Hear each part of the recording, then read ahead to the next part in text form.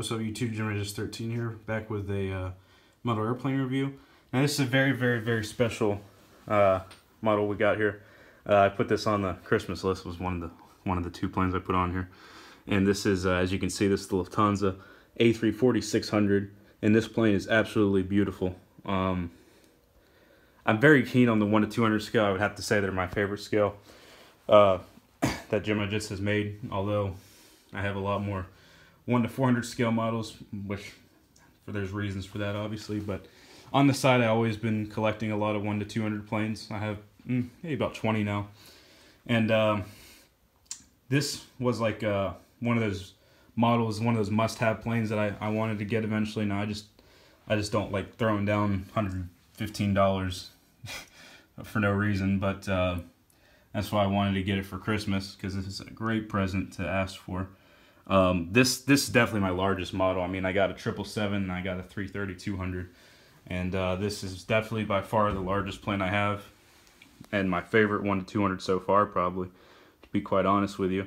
So it's been a while since I've done a model airplane review. I still have to make I haven't even done the JetBlue E190 1 to 200 scale, and that came out, I want to say it came out in like April of this year or something, sometime early this year. I still haven't even gotten to that yet, but you know how it is. I don't like to take too much time with these boxes, but this is pretty impressive. I actually got to stand on this right here. But yeah, this is the Gemini 200 box, Lufthansa. I'm not even going to try to pronounce that in German. I am slightly German, but doesn't mean I can speak it. But Lufthansa A346, November, or I'm sorry, Delta Alpha Indigo Hotel, November registration. I have to look back at my pictures because I wanted to make the intro kind of cool, have like a, like a picture of the real Lufthansa plane. So, yeah, definitely gonna try to find the registration for that, and kind of, if I do insert that, you would have known that I would have found the picture of it, because we used to get the A346 on a regular basis, and not anymore just because of the merger and whatnot. But yep, still a little bit of Christmas wrapping on there. And yeah, it came out in 2016. I don't remember when it came out. I want to say in the summer, but I don't honestly remember when it came out. Just for fun, I'm going to grab the 1 to 400 scale A346. This is the Phoenix one. I think Gemini made one, but I can't remember. So yeah, here's the, just for fun. Such a beautiful, this is the best wide body plane, in my opinion. I absolutely love the A346. Oh God, it's a beautiful plane. 4 engines, big engines, fuselage is long. Some little facts about the plane itself. If I remember correctly, I want to say that 346 seats about 306 people, I want to say. And first class seats, business class, economy plus. I'm not sure if Lufthansa calls that, I'm not sure. And then just the standard economy seats on this aircraft. As you can see, 4 engines, big engines. Try to give us some better views here. One neat thing about Lufthansa, they usually name all their planes. I was, on the box, I already showed you that earlier, but I'll just kind of show it to you on the airplane. So right there, they do name the plane, and, any German friend that want to pronounce that, go for it. I wish I could, but I can't. I do like what they do about that, because on the 380s, they name them after cities. Like, there's a 380 that has New York, one has Zurich, I can't even remember. There's Frankfurt, Munich. I think that's pretty cool. So, but I have seen A330s that don't have names, so not all the planes have names, but I want to say probably 70% of them got the names.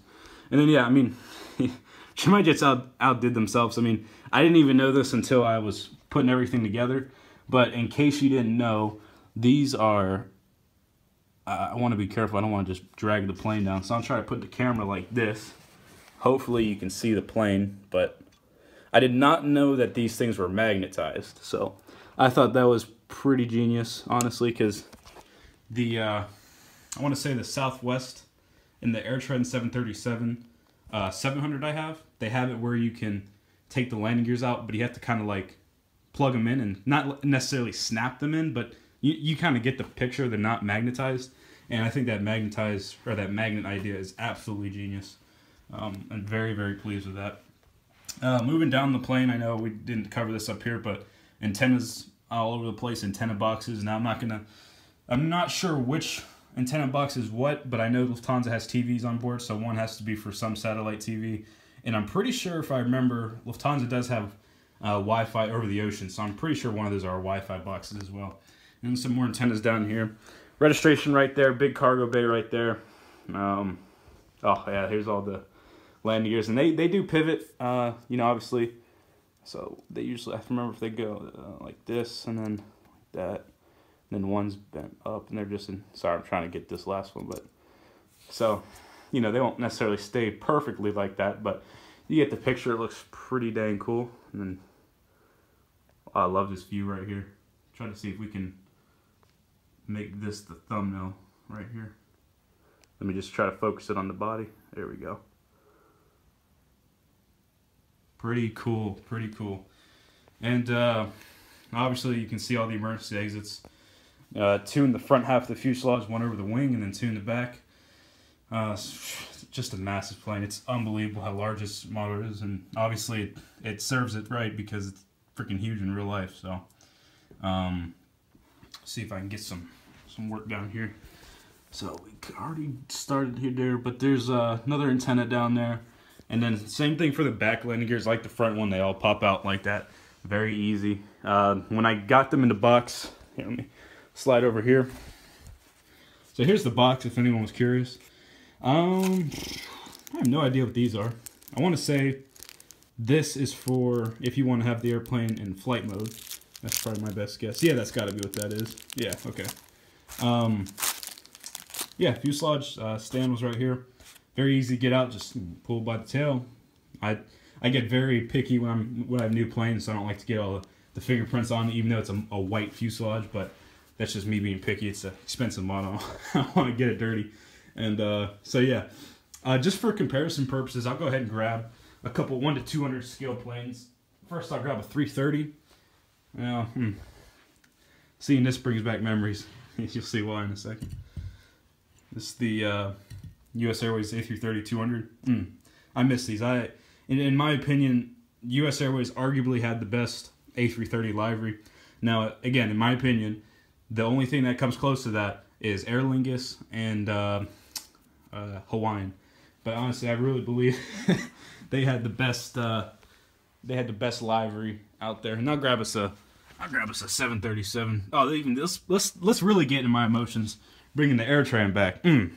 All right, here's AirTran. So just for comparison, you know, if you're curious to see how this matches up to, try to get the camera back even more. So yeah. I mean, like I said, I have Christmas money. I don't like dropping $115 on model airplanes just because I'm in college. I'm not trying to spend money on everything. But a part of me really wants to get that A350 that just came out in the 1 to 200 scale. I think that was either last month or this month. I can't even remember. I know it was very recently. Or the A330-300. Now, at Charlotte, like I said, we get the A330-300 currently, which is this guy right here. And in the summer, now it's not a scheduled plane, but usually for 3 or 4 weeks in the summer, we get the 346 every day. So it still pays a visit. But I've been hearing that the 350, since it's based out of Munich, we might be getting the 350 next year. Again, that's not confirmed or anything. That's not on Lufthansa.com. But regardless, the 350 is an absolutely beautiful plane. Probably not, you know, I haven't seen enough to, it's never going to take the spot of the 346 in terms of like, I just love this plane. But, yeah, just like to get the 350. You know, just for collecting purposes. Even if it doesn't fly to Charlotte, I still like to have that plane. And obviously, if it does fly to Charlotte, you'll be seeing the 1 to 400 scale of that as well. And again, the 330 just kind of for Charlotte. But I have absolutely no idea how I'm going to get this back to college. This is just unbelievable. Like, if I put the box up to the terminal, I mean, you can tell how big this is. I don't even know. I don't even think I'm going to bring my camera back. I think I'm just going to carry this on. And just a little sneak peek for everybody. My cats, if you're wondering why this looks like a wreck, the cats came up here and they went to town up here. So just for sneak peeks, Ooh, ooh, ooh. Here, dude. Oh man, that's stunning. That is stunning. That came out in the summer, but again, I'm frugal spending on a 1 to 200 plane, so I usually just wait. I wait till the holidays to ask you for presents. So, so that's what I was waiting for. But I'll stop rambling on and everything. Again, it's been a while since I did a review, so I hope I was still in touch with everything. You got the general gist that this is a really good plane. Highly, highly detailed. If you've never bought in a 1 to 200 scale airplane, please do yourself a favor. Get yourself a 1 to 200 scale model. It doesn't matter what plane it is. It's just for... I'm trying to find... hold on. Yeah, just even if it's as small as the Embraer 145, it doesn't matter what you get. These things are golden. I highly recommend. Doesn't matter. Get them. Just get one. Just treat yourself and buy yourself a 1 to 200 scale model from Gemini. They outdo themselves every time. I don't have any model that's a flaw. They're just perfect. And so again, hope you guys enjoyed this video. And thanks again for watching. And happy holidays.